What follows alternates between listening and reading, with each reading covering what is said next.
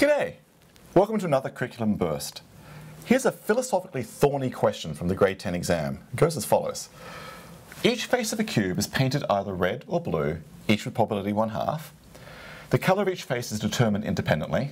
That feels like a little technical piece of information there. What is the probability that the painted cube can be placed on a horizontal surface so that the 4 vertical faces are all the same colour? Oh, I'm going to make sense of this. So I've got a cube that's being painted with either red or blue on each face, each with probably 1/2, and that I guess the independently stuff means that whatever I do to one face, it's not going to affect what I do to the next face. So we're going to place this cube. Let me just draw a cube. Let me just draw some background information. This cube gets placed on the ground, and I'm asking, what is the probability that all 4 vertical faces, so the 4 vertical faces, what are they? Like this front face going upwards, side face, back face, other side face, that these all turn out to be the same colour. All right. Well, I'm just going to engage in successful flailing. I'm going to just do something and see what happens. And here's my first thing I'm going to do. The front face can either be red or blue. It's going to be some colour. Let's just, I don't know, for the sake of it, say it's red. Now, what's the probability that the side face is also going to be the same colour? Well, each has a chance, half a chance of being chosen, so the probability that this is the same colour is actually also going to be 1/2. Probably the back face is also the same as the front face, be it red or blue. I've just chosen red. Probably that's also the same, is also going to be 1/2. And ditto for the side face. Probably this is the same colour, is also 1/2.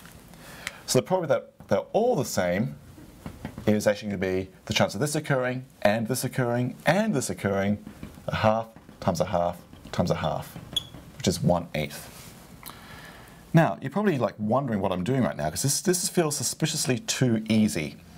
And I'm not quite sure I've actually answered the question, because this cube is starting by being, what, somewhere in the air and then being placed on the ground? What I've kind of assumed here is the cube is already on the ground.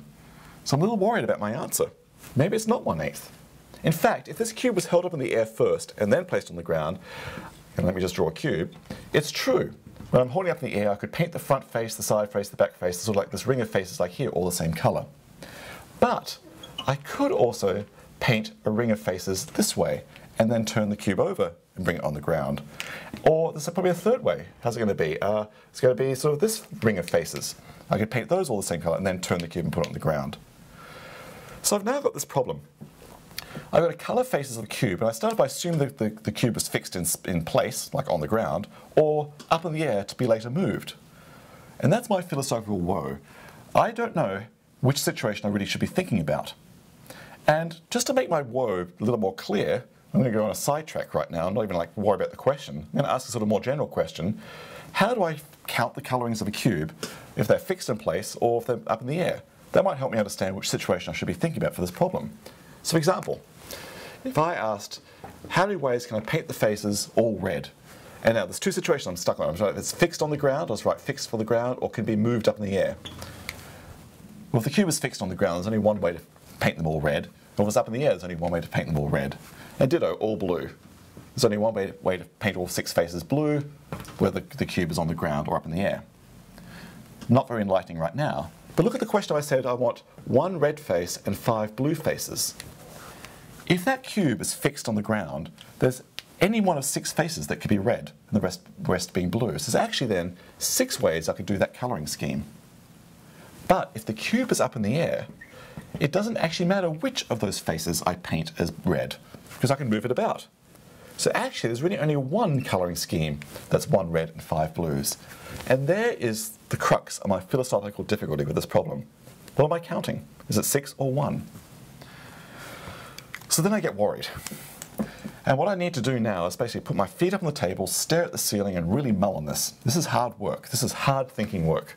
Which situation I'm in and what do I do? And I always find probability questions like these really thorny and very hard. And often a good way out of this is the following. So right now I keep drawing cubes with all the faces blank. So it's possible that maybe this question doesn't need the faces to be blank. For example, there's a very standard cube in our lives. It's called a die, which has little pictures on the sides of a face. 1 dot, 2 dots, 3 dots, 4 dots, 5 dots, 6 dots. So there the faces are distinguishable. Now comes the question, would this question that I'm asking care if I didn't deal with a blank cube, but I dealt with an actual die with the faces labeled. Paint the faces, plonk it on the ground, what's probably all four faces, vertical faces are red. I don't think this question cares if it's actual die where I can tell the faces apart. So maybe working with a die like this is a good way to think about the problem. Because then, look what happens to our philosophical woe. How many ways can I paint one face red and the 5 blue on an actual labeled die like this? Well, if it's fixed on the ground, still 6 ways. But if it's fixed in the air, there's now 6 ways. It'll either be the 3 numbered face that's red, or maybe it's the 2 numbered face that's red, or the 6 numbered face that's red. Even if this die is up in the air, there's now 6 ways to paint it, this particular colouring scheme. And since this question doesn't seem to care whether I'm dealing with a labeled die or a blank cube, maybe I can see now working with a labeled die is the way to go. Because it looks like I've now sorted out my philosophical difficulty. I might have a chance now of actually counting the types of colouring schemes I want, so that this actual die can be plonked on the ground with 4 vertical faces the same colour. In fact, I can tell you how many colourings there are in all.